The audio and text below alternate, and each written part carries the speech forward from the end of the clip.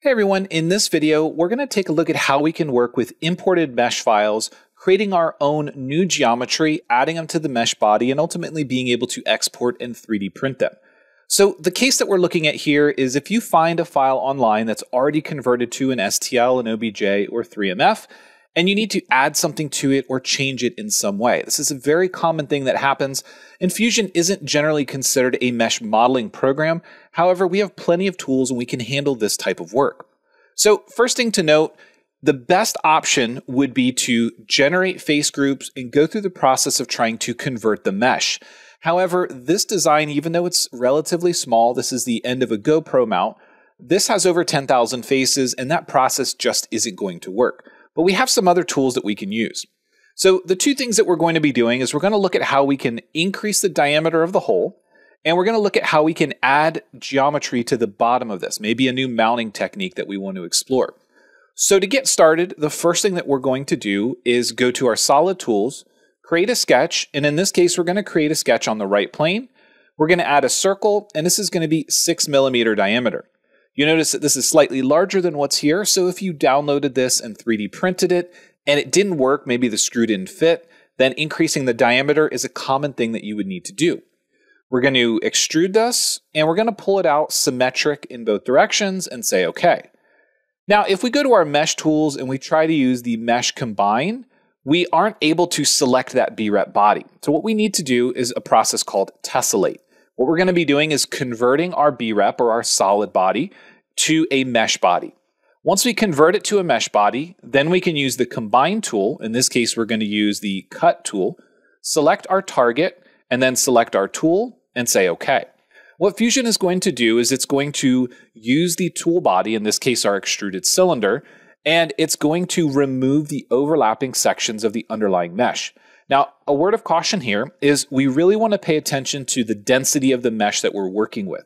You don't want to make a super low polygon cylinder and then try to remove it from something that has a lot of mesh elements like this. So you want to try to match the number of mesh elements that you have between the two bodies. Now, the next thing we're going to do is we're going to just create a new, more complex BREP on the bottom. So I'm going to use a 2-point rectangle. I'm going to go ahead and just drag it down, and I'm going to start to add some dimensions. Now on this side, we're going to say 12mm. Over here, it's going to be a little bit smaller. We're going to say 9mm, and then on the back side, we'll say 9mm as well. And then on the front side, we want a bit more room. Maybe we're exploring some different mounting options, so I'm going to say 25mm. We're going to extrude this, and obviously it's not in the right location, so we're going to go offset, and I'm going to say -15mm. Then I'm going to begin dragging this up. Now, one important thing here is we want to make sure that we are at least touching, if not overlapping, with the existing mesh. You can see here that this small gap, that's just simply not going to work. Now, Fusion will allow us to combine multiple meshes that aren't touching, and that can be problematic because if we send it to a slicer and we try to 3D print two mesh bodies that aren't touching, well, we're going to get two parts, and that's not what we want here.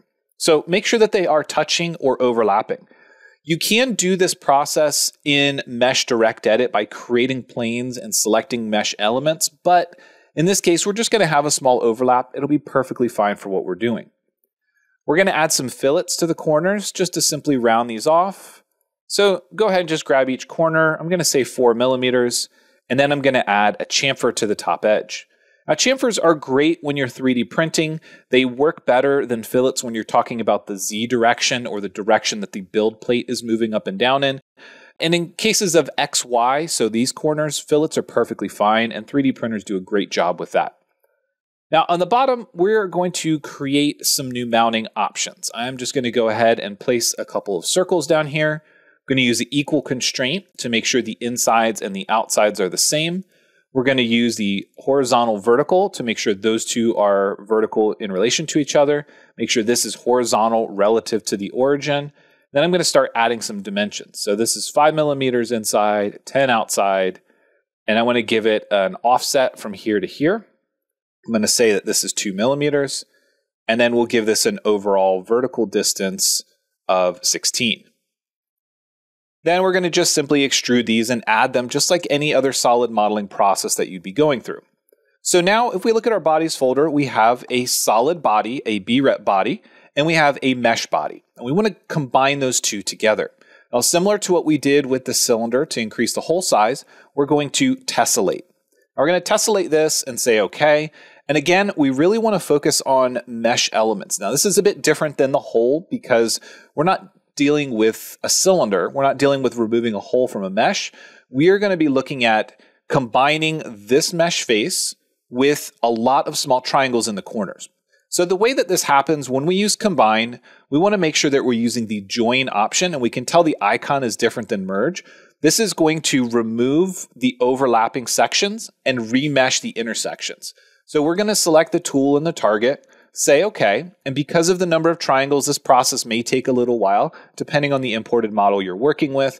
What we're going to do is we're going to see that at those corner intersections, we now see a bunch of small triangles to make this work. Now, if we go to inspect and we take a look at a section analysis, what we're going to see is that now we've got a nice clean intersection between the two mesh bodies. Any of the overlap has been completely removed, and now we could send this thing to a slicer to 3D print, and everything is good to go. So if we're looking at a more complex model, something with a lot more mesh triangles, lots of facets, then the process is going to be the same, but the processing time will likely be a bit higher. So keep that in mind. The complexity of the designs that you're working with oftentimes are going to have an effect on how well this process works. And another thing to keep in mind is everything that we've done up to this point is captured in the timeline, which means that we can go into our sketches, we can show our dimensions, and we can say, maybe this needs to be 30 millimeters. Now it's going to update the original B-rep. It's going to update the fillets and chamfers, all the features that were based on that original design. It'll go through the process of tessellating it or turning it into a mesh and joining it with the other mesh body. So again, it's a great way for us to have control over these different features, and we can always go back and make those changes. Now, if you don't want to do that, of course, you can go into Direct Edit and work directly with the mesh, but keeping in mind that keeping that history in there can be a very helpful asset is something that I would strongly consider. So at this point, is this something that you've done before? Have you found a 3D model that you needed to make some slight adjustments to, but it was a mesh and you used another program? Is it something that you think you could do in Fusion 360? I'd like to hear your comments below, so go ahead and leave them. And as always, thanks for watching, and we'll see you in the next one.